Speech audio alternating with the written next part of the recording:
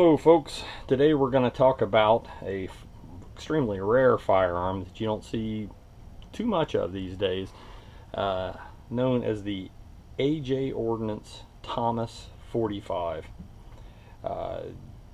Made by AJ Ordnance in Covina, California, starting around 1977. The firearm, some say were produced till about 1988, but only maybe about 600 examples exist of the firearm today.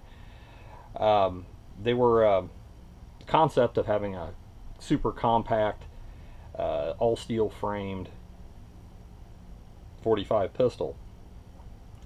Mostly, to describe it, it's an awful lot like, say, the design of a Makarov. It has a fixed barrel. Some of the oddball things is a striker fired. Has a mechanical delayed blowback, which is a very bizarre feature of the weapon, that is actuated by what you would consider a grip safety. This little design probably is more those than anything killed this pistol in production. The gun wasn't wildly successful, probably number one because of this. Secondly, around 77, 79, I think around that period of time, the trends in gun ownership at the time, people were really pushing the full-size service auto pistol, you know, the Smith & Wessons, the 1911s, etc., etc., etc. So the smaller concept really just kind of flew by the wayside. Would the gun survive today's market? Probably not. It's too many oddball little features with it that seem to just knock it out of contention for anything. Neat pistol though. I'll describe it a little bit later. This is obviously not a stock model. I'd had this modified later on. Seriously a novelty pistol. I don't shoot it much, but for the historical aspect, I figure a lot of people might like to see it. This particular AJ Ordnance Thomas 45 was purchased by a late friend of mine at a gun show, probably maybe 2003, 2004.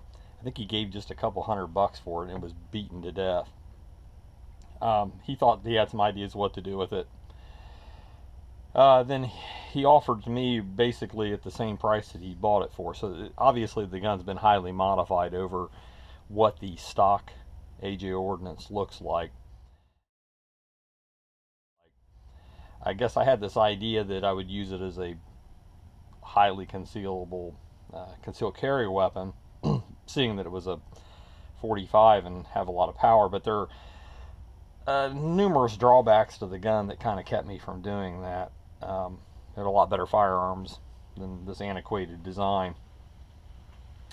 Some of the things that were done different to this gun is I had sent it to Robar at the time, and initially they were going to MP3 the entire firearm, and the slide later was coated with their RoGuard. Evidently they made multiple attempts to MP3 it, and it kept leaching oil no matter what they did. So we went ahead and settled with that.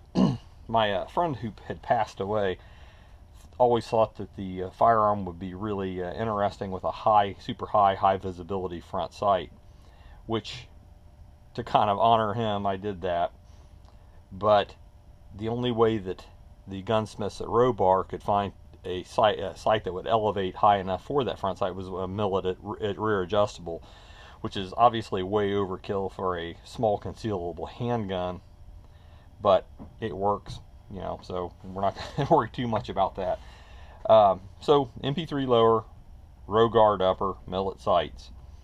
The grips on the original AJ Ordnance 45s were injection molded and extremely fragile, and it's really hard to find even an example of an original that the grips aren't cracked. I made these grips from two-color G10 epoxy glass, like a lot of the stuff that you see used in knife making, and I think there's a lot of gun grips being made now, which isn't the easiest thing in the world. They're pretty complicated on the reverse side of the grip, lots of inletting and such. You probably see where this delayed blowback lever is, and took a lot of work to do that, but very sturdy. From what I understand, there's a couple companies that make replacement grips for this, but I've never really gone that far with it. So some of the oddball things about the pistol: number one, it's a delayed blowback pistol. Now, the well-known HK P7 M8 uses a gas delayed blowback. It supposedly helps reduce the recoil when gas pressure is built up to a certain degree. It allows the slide to go to the rear, so evidently I guess it's just bleeding off gas and some of the recoil. On this particular pistol, it uses a mechanical style delayed blowback system, and how that's actuated, whereas let's say like a 1911, the rear grip safety is squeezed to, in order to be able to fire the gun. What it is on this firearm is the delayed blowback lever. So if you can see, I don't know if you can see with this, when you squeeze in on this grip safety, these two levers come up on either side of the firearm and somewhat lock the slide. So in other words, you cannot pull the slide back.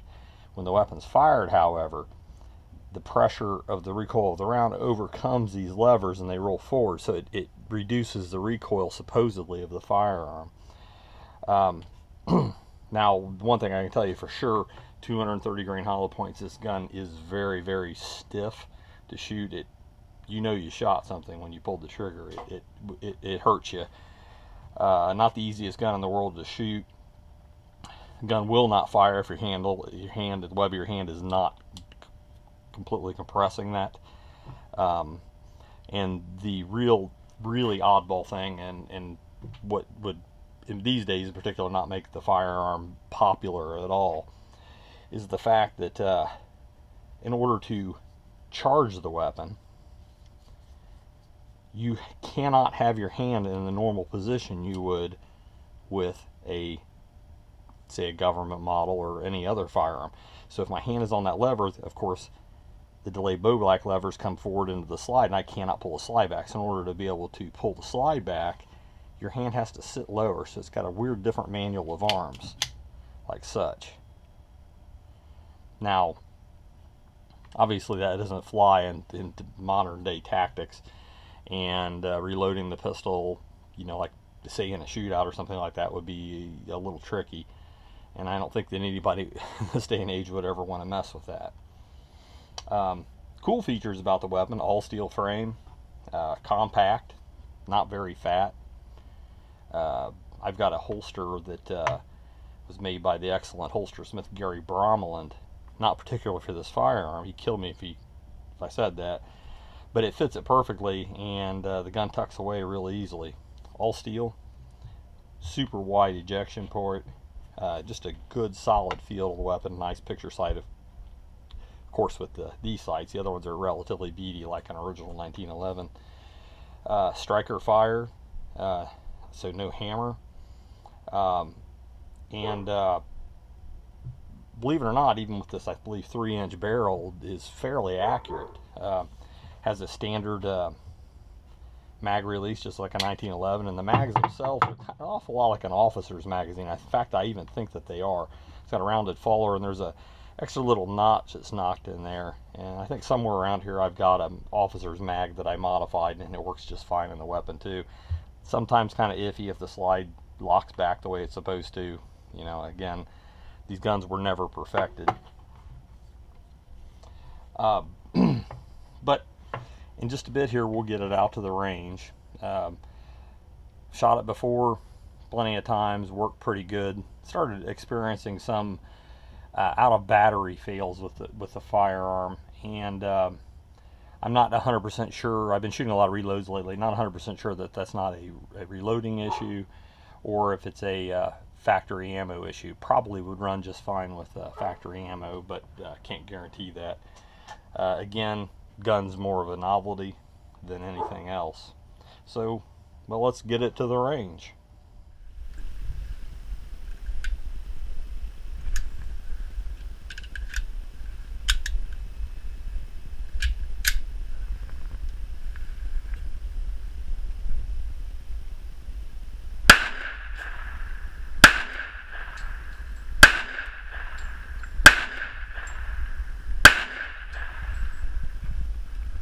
Here we're at the range today with the AJ Ordnance Thomas 45. Doing a little testing. To be fair, we're testing with some 230 grain reloads that might just be slightly oversized. They function in my 1911 well, but I'm getting some slide out of battery failures with the weapon. It appears that any time that I have a malfunction that the slide is back by just about 1/4 of an inch. If I force it forward, the gun fires. Might be because it's dry. Used a real quick trick. I usually bring gun oil with me, but this time I took some motor oil out of my car engine and lubricated it up, and we'll see how it does this time. Again, the Thomas has a very bizarre reloading and chambering procedure. Simply because of the delayed blowback lever causes the gun, when actuated, the levers to come up, so you can't actually rack the slide when your hand's in a normal position on the weapon. Your hand has to be lower than the actual lever for the slide to be actuated. So we kind of do it like this.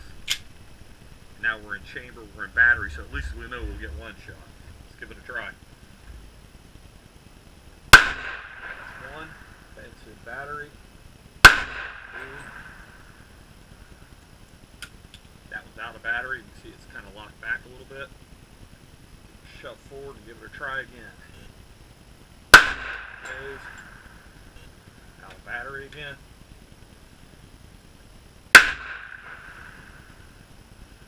That was different.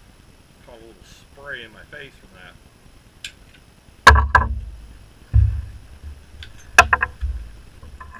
That little blowback experience of the range in my face turned out to be a ruptured casing. Obviously, from the handgun being fired out of battery. Obviously, a very concerning safety concern.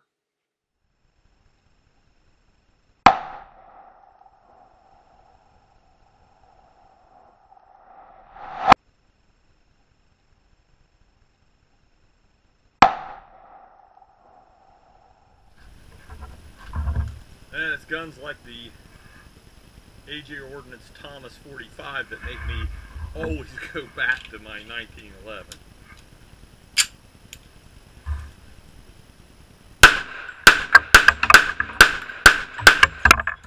Well, there it is, the AJ Ordnance Thomas 45. Not a gun you see every day. Probably not a gun that you'll really ever want to own. Interesting novelty, but in the grand scheme of things, fairly insignificant.